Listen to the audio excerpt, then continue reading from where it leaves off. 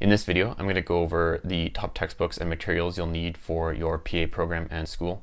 These textbooks and materials should cover about 50 to 75% of the testable material for school and what you'll need to study for your certification exam.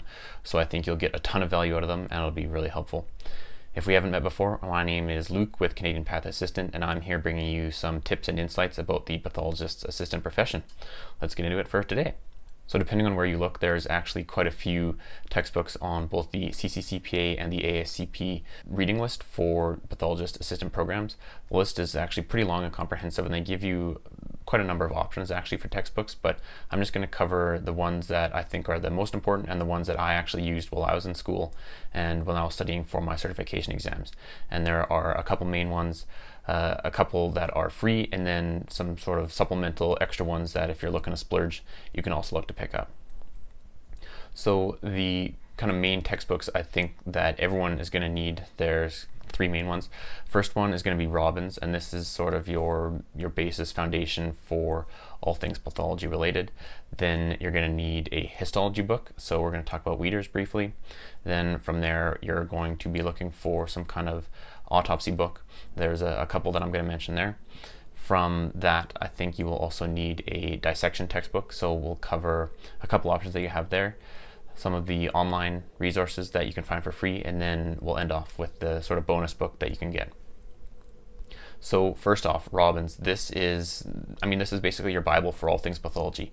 It covers a ton of your material that you learn in school, and it has a bunch of photos along with it, which are always great. The newer versions of Robbins also come with a digital copy, and this is pretty much all I use. I didn't carry my textbook around. I bought the textbook, used the digital copy, and then kind of just left my big textbook on my bookshelf at home because it's huge. Another thing you can do here is there's actually a mini version of Robbins. It's called the Pocket Companion, but baby Robbins for everyone who probably walks around with it. It's significantly smaller, so if you actually wanted to carry around a book, that is a great option for those who don't want to use just a digital copy. Next off is the histology text. So I used Weters for my histology, and it was great. I don't think an older edition is going to be problematic here. The the photos and the physiology that they provide in the textbook are great. Again, newer versions you can get a digital copy, and I originally used an older textbook and ended up buying a newer one basically just so I could get the digital version of this book. Next off is an autopsy book. So there was actually a couple that I used here. I don't think both are necessary, but it's nice to have a couple options. And these were the Handbook of Autopsy Practice. This one was by Brenda Waters. And then the Autopsy Pathology Manual and Atlas. And this has a bunch of authors. I believe the first one is Connolly on that list. So I would say most of the autopsy technique that we covered, I learned a lot kind of hands-on during practicum. But there are some more specialized dissection techniques that you may not get to experience while you're in practicum itself, and these are good resources for that. They also cover some of the demographic information, some of the medical, legal, and terminology stuff that I found was sort of testable material, but I didn't necessarily cover as much while I was in my program. Now, obviously, these are two different books. What are kind of the main differences? So the manual and atlas, first of all, I think this was an outstanding example of a book with great photos. I mean, they're all in color. They're super glossy. It was basically like reading a magazine. They were great. The one that I had also had a digital copy with it. So again, you could look at it while you're on the go. You don't have to carry the textbook around with you. It's not as big as Robbins, so not as big of a deal to carry around if you wanted to. One thing that I did notice is that some of the basic dissection techniques, most specifically for cardiac dissections, it was not as comprehensive as the other option that we'll talk about in a second, but overall I thought still great resource. The other book, the Handbook of Autopsy Practice, this one was the one by Brenda Waters. It also had photographs, but I didn't find the photos actually quite as good. They were black and white, they were a little bit grainy, so things were a bit harder to see, but it made up for that in covering a couple, sort of more basic dissection techniques around, especially again around the heart, and that's something that I think ends up being a lot of testable material. So it was good to have that coverage. But this book also didn't have a digital copy as well. So Something to think about: the manual and atlas, great photos, digital copy, not as much in the dissection techniques. The handbook of autopsy practice, black and white, no digital copy, but I think a little bit more comprehensive in some of the commonly tested questions, especially around cardiac dissections. If I was just going to choose one of them, I would probably take the handbook of autopsy practice, just solely for the heart and cardiac dissection stuff that they discuss. Next off, we need a dissection textbook. So there's a couple options here. There's the Westra's Manual of Surgical Dissection and the Leicester's Manual of Surgical Dissection. Between the two of them, I think there's a lot of carryover between what they discuss, but again, a couple big differences. These, I would say these had the greatest impact for any kind of complex specimens that you'd be grossing. But if you can't decide between which to get, I would say get both, because I found both of these online for free as PDFs, so it didn't cost me a thing. But some basic differences between these two. I'm going to start with Westra's. I found this was overall easier to read. It was pretty straightforward font. Things were pretty much to the point. There wasn't a lot of extra information that you had to skip through. It covered dissection techniques with, I think, pretty clear illustrations and pictures, and I think the pictures here were actually the better of the two textbooks. They also covered some things like basic orientation, so for liver hilum, eyes, lung hilum, those are sort of common anatomy questions that get bounced around a lot, especially on exams. I thought Westra's did actually a better job explaining that overall. And then they also gave you kind of overall guidelines on what you needed to sample for each type of surgical specimen and what sort of things to look for. So those are things like the various pathologies, what margins you need to assess, and you can use that information to actually frame your gross descriptions. The Leicester's textbook, on the other hand, again, great resource. This one had a bit more of a technical, I guess, feel to it.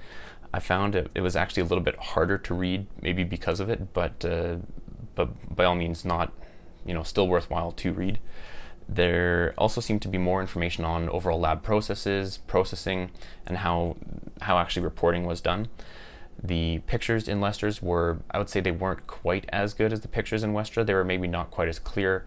Some of them were a little bit grainy, and overall I think, again, pictures are a little bit better in Westra's, but that didn't really take away overall from the textbook.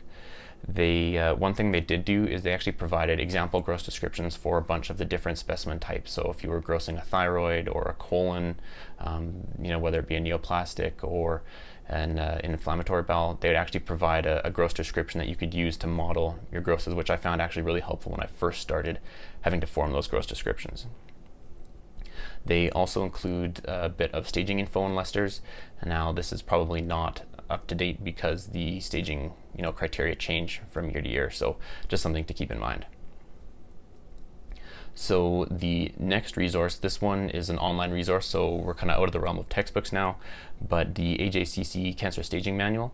Again, this can be found online, and this kind of covers all your T&M staging that you'll need to know for both for school and for work. Now, you don't need to actually buy anything here. Again, it's online, it's free, and this is something that I still use basically today or every week, especially when I'm grossing more complex specimens that I don't deal with as routinely.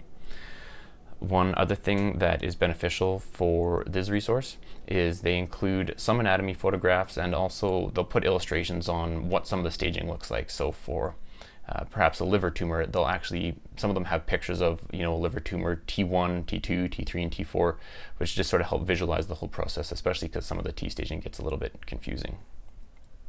Again, this is an online free resource, and I'll put a link for this down in the description below. Now, you may be wondering, what about books on just anatomy and physiology?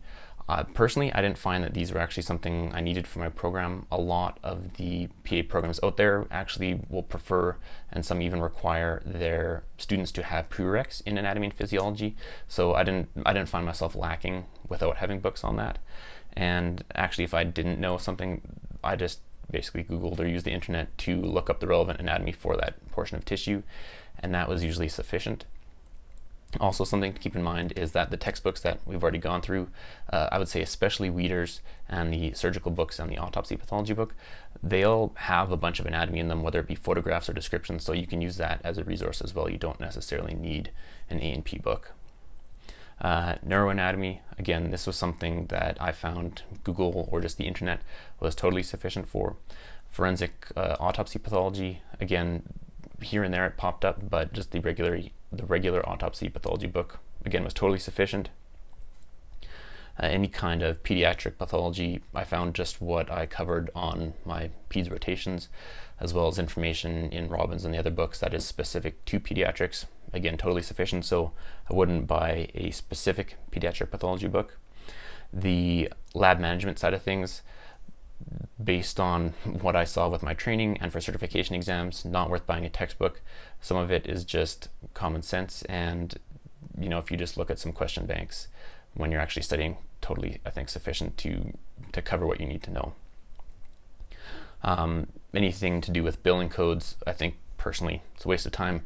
Your final exam may have up to one question, and the amount of time that you'd spend memorizing billing codes versus other things, not worthwhile, so I wouldn't bother with any billing codes.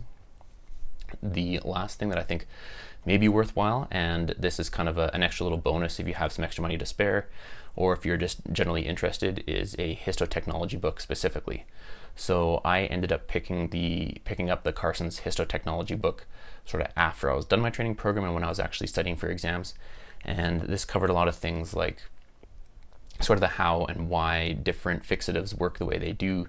It covers some things with decalcification and also some staining specific information, and I just found generally it was helpful. I think maybe definitely less than 10 questions, 5 to 10 questions were related specifically to histotechnology on my final certification exam, so this was useful for covering that, but again, probably a splurge towards the end of your program if you're looking at it versus something you need to get up front. The last thing I might mention is I don't think you necessarily need to knock older textbooks. I don't think it's necessarily required to get the newest edition textbook. If you need, secondhand books are totally fine. One benefit you might not get from those though is you might not get the digital copy, so if you're really gunning for that digital copy you might have to buy new. Otherwise, secondhand, Amazon, Kijiji, wherever, if you find extra textbooks or older textbooks, totally fine. I think go for it. That's awesome. What will this probably end up costing you? I think less than $500, really.